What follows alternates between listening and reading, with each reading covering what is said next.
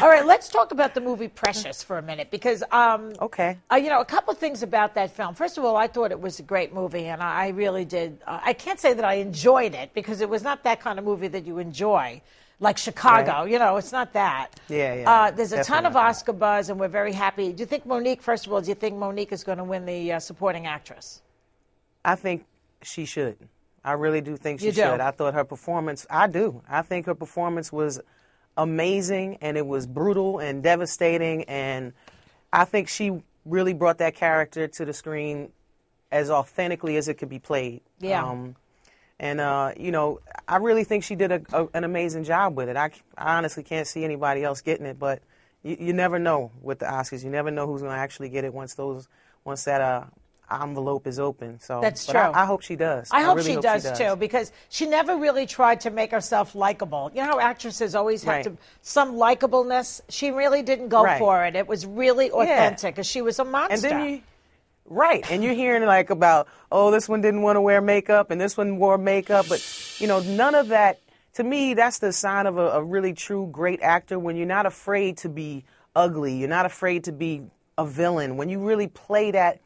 If you're the villain, be the villain. If you're the good guy, be the good guy. Right. Don't try to have a little bad guy in your good guy. You know what I mean? And so, to me, she played it so true to what that character demanded, and you believed it.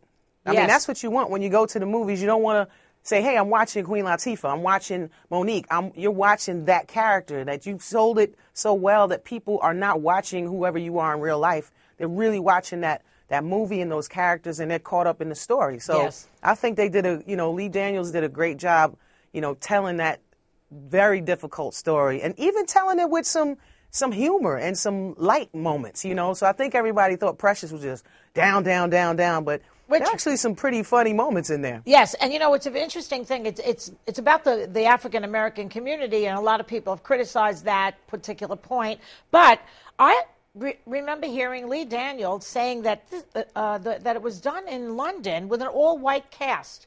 I thought that was fascinating because bad people are everywhere. Good people and bad people. I don't really exactly. I don't really see this as a black. I mean, it happens in Harlem. There are black people in the movie, but this story happens across the board. It doesn't matter what race you are. And this story can be told in many different places by many different people. Of course. So I agree with them on that.